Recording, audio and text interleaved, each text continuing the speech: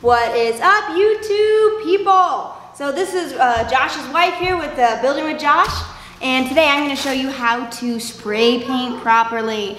So I don't know if you watched my husband's videos. He's very detailed, he's very thorough, which is very opposite of me. So this is probably going to be a short video. If you like his videos though, you should like and subscribe them. I personally think he's one of the best teachers I've seen, but you know, I'm biased. So step one about spray paint, whatever you're going to spray paint, make sure you do great prep work. That's what my husband showed me. It's more about prep work than it is the actual spray painting. So we scuffed it up, and my husband actually refinished the tops pretty, so I got those all taped off. We scuffed it up. You can blow it off with an air compressor and then, wipe it down, or you could take it my style and you can actually just vacuum it. So, all right, let's get started. I'm gonna take this sucker outside and show you how to spray paint onto step two. All right, now on to step two. On step two, now that we've sanded it all, and you want to sand it because you want the paint to adhere to your project. So now that we've done that, I have to teach you an important technique. When you spray, it's very possible, like if you just stay in one spot like this, it's gonna run, right? Obviously. So what you want to do is start off your project, and then you're gonna then you go on and you end off so you don't get overspray on it. Okay, so let's see.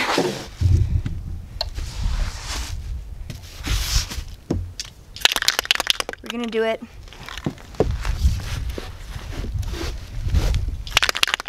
so I'm gonna start off, then start off and off, start off and off. Now another important thing is you want to do smaller coats. You don't want to do like one big heavy coat. It's better to do smaller coats, let it dry, and then if you do a heavier coat, do it at the end. So let's just go ahead and get this puppy all nice and painted.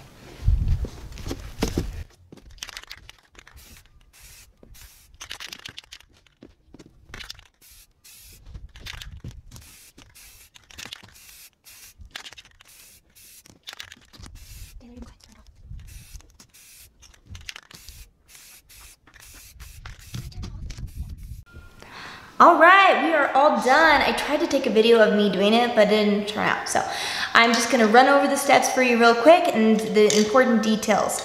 So we talked about doing our prep work. We talked about making sure you scuff it up with some sandpaper, probably like a 220, nothing really intense. And then you'll clean it up. Then you'll spray paint. When you spray paint, you'll do thin coats. Also, you don't start on the project. You're gonna start like on the side of it, and you'll go like this, and you'll end off of it as well. So you'll start about here.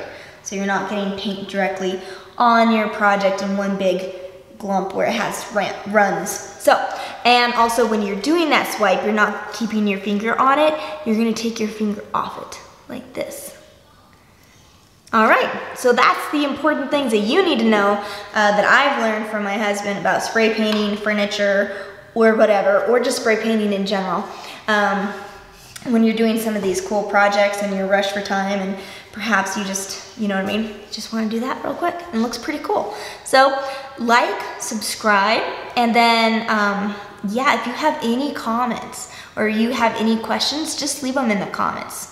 Because my husband does love to get back to you guys.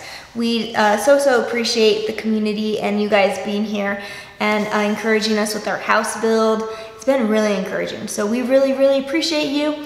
Thank you so much, and we'll see you. I won't see you. You will see me or my husband in the next video.